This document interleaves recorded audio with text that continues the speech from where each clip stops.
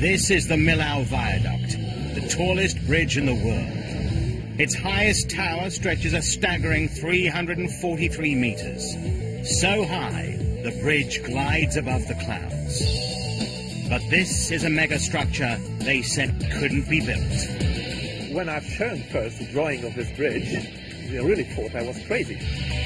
The team attempting to build this amazing freeway in the sky had to survive landslides, fight winds gusting at 130 kilometers an hour, and weather massive storms as the bridge simply hung in the balance.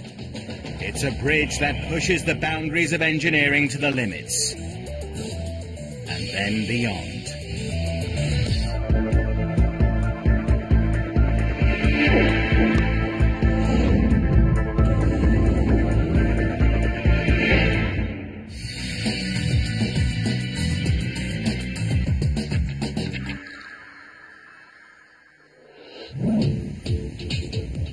Imagine building a series of Eiffel Towers, then slinging a 4-lane highway between them, all the way across one of the deepest valleys in France. Impossible though it sounds, that pretty much describes the building of the Millau Viaduct. From the start, the construction team faced 3 daunting challenges. 1. Build the tallest bridge piers in the world. 2. Put a 36,000-ton freeway on top of them. And 3. Erect 7 steel pylons, each weighing 700 tons. And what's more, they had to do this hundreds of meters above solid ground. So high that if you were on top of the Eiffel Tower, you'd still be looking up at this awesome bridge.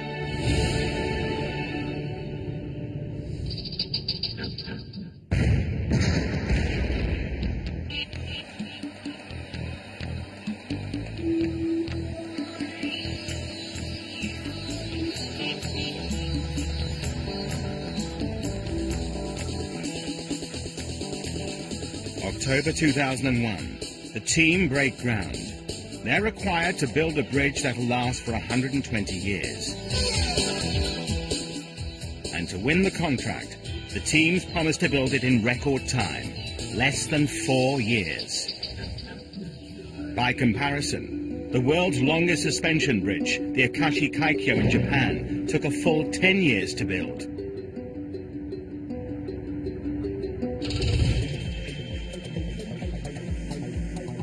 To up the ante, any delay will cost them $30,000 a day in penalties. There are 7 piers that are numbered from the northern end of the valley. Number 1 will pose problems because of the steep slope. Number 2 will be the biggest challenge since it's the tallest. Crossing the river, number 3 is not much shorter. Then 4, 5, 6 and 7 climb the gentler slope to the south.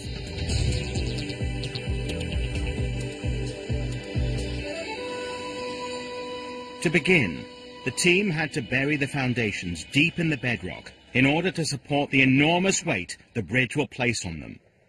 But the forces of nature were stacked against them.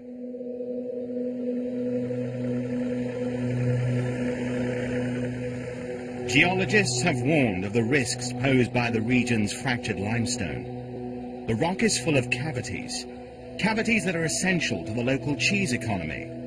These cave systems, close to Millau, are home to a unique bacteria responsible for the blue mold in the world-famous Roquefort cheese. But what's perfect for cheese could be disastrous for a megastructure. The geologist's diagnosis spelt one thing: landslides. This kind of catastrophe could jeopardize the entire project. Despite the warnings, building went ahead as planned.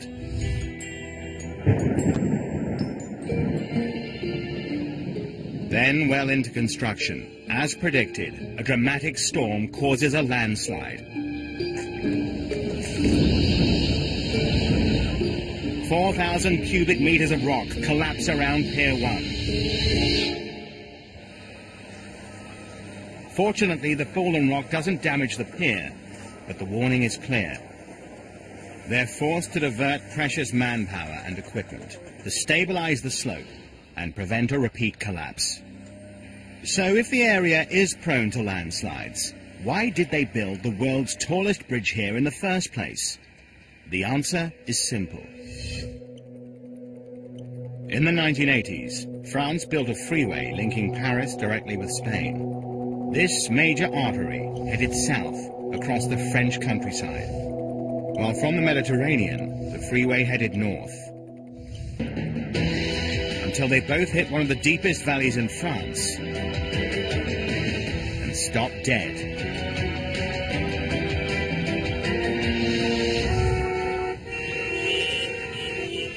Welcome to Millau, France's least favorite bottleneck.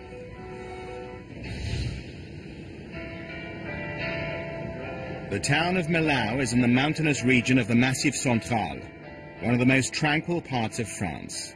But in summer, this poor medieval town suffered traffic hell. The locals couldn't take it anymore. Neither could their mayor. It was terrible for our reputation. When you hear every day on the television and radio, avoid Millau, there's a traffic backup, a 5-hour wait in Millau. And it's not just the people of Millau. Two drivers, Jamila and Jemima, crossing the 30-odd kilometers between the freeway on either side of Millau, reveal exactly why this bridge is needed. Jamila, in car 33, will cross the new bridge, while in car 22, Jemima will take the old road across the valley floor. Getting straight on the freeway, car 33 approaches the Millau Bridge after just 18 minutes.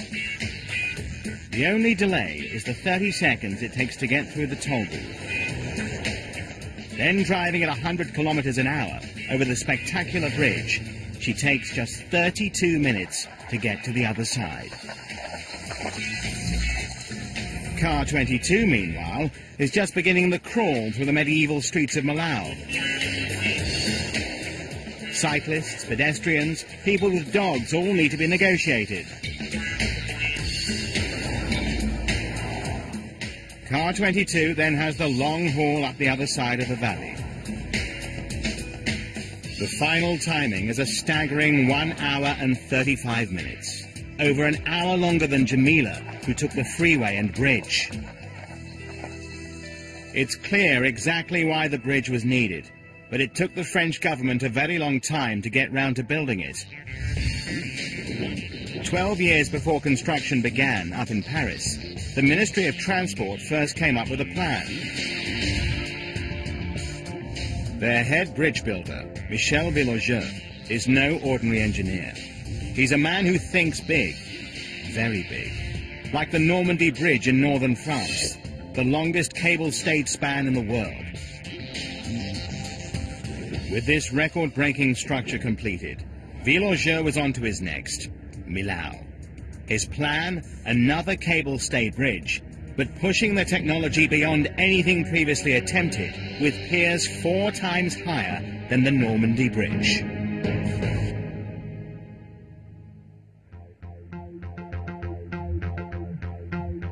The Millau Bridge would not only be the world's tallest, it would be unlike any bridge ever constructed. When I've shown first the drawing of this bridge to the convenient authorities, they really thought I was crazy. Milau's Normandy Bridge has 2 sets of cables supporting the deck.